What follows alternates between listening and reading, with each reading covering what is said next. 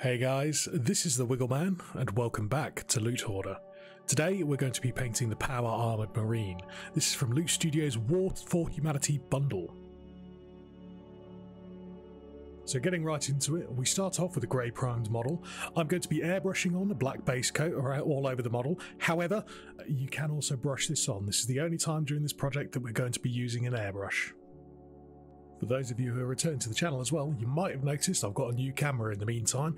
I've not uploaded for a while, and that was because I felt like the quality of my videos wasn't that great. Now I've got this new camera, I'm dead happy with it. Once our black base coat has dried to a nice matte finish, we then move on to dry brushing. Originally this project was an attempt for me to do black armour, however you'll see at the end the results that we got was completely different to what I'd originally planned, but I was still dead chuffed with the final product. So the first highlight that we're laying down now with the dry brush is a very dark midnight blue. This is just to bring some kind of highlight to the model without being too extreme. The second colour that we use during the dry brushing process is what I could only call an equivalent to the Fang. Very medium, just a blue, not quite as intense as an ultramarine blue. I'd say take that and darken it down just a little bit. Don't forget to like or subscribe if you'd like to see more of this kind of content.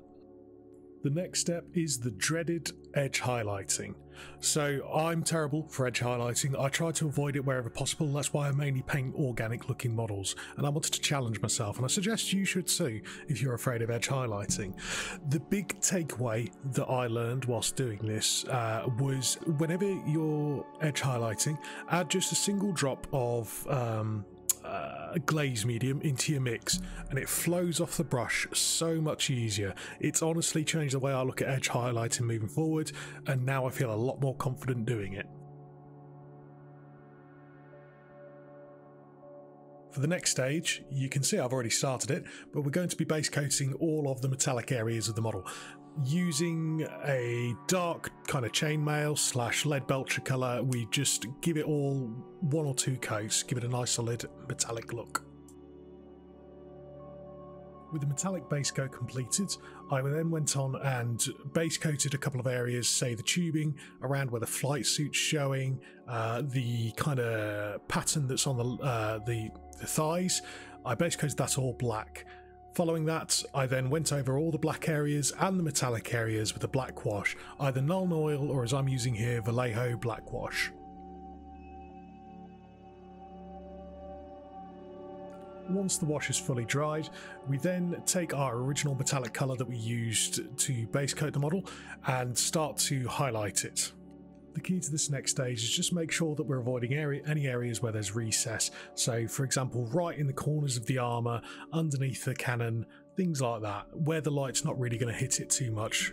Doing this helps bring back a bit of a sheen to the metallic that we lost during the initial washing process. Once we've done that, we take an even lighter shade of the metallic paint and we do the exact same again. This time only picking out the absolute tippy top details just to really bring them out a little bit more. With the body complete, you might notice he's not got a head.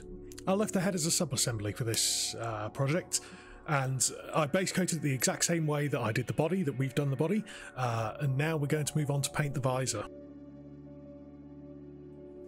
So while painting the visor, I originally wanted to go for kind of a red glow of the visor. That didn't work.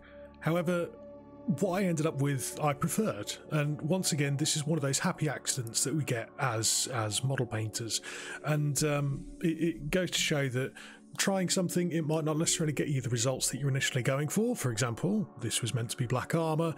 I've been told it looks like Gypsy Danger, which is also fine. So what we did was we started out with kind of a gold brown colour, and all of the colours that I used whilst painting the visor I also mixed with a good amount of glaze medium. After the initial coat, I thought that there was a bit too stark of a difference between the gold brown and the black on the visor, so I took a burnt umber colour, once again mixed with a little bit of glaze medium, and began to paint the line in between the brown and the black on the visor. basically with each step of shade of colour that we go up in, as we get lower on the visor, we want to be following the approximate shape of where we want the shadows to be on the visor. Am I saying visor too much? Visor. So our next colour that we're going to use would be the equivalent of a corn red. This is a deeper red, still got quite a lot of vibrance to it. As you can see, I was pretty unhappy with that initial layer of a gold brown, so I've gone back over it with the red.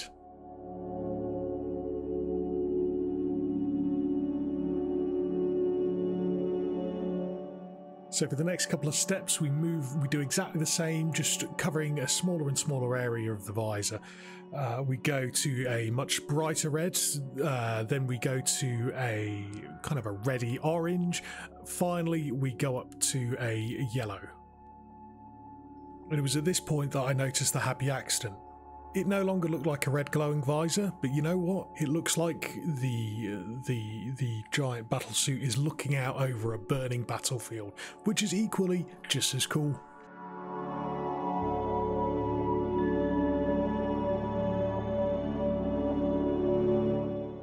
So for the last bit of work on the visor,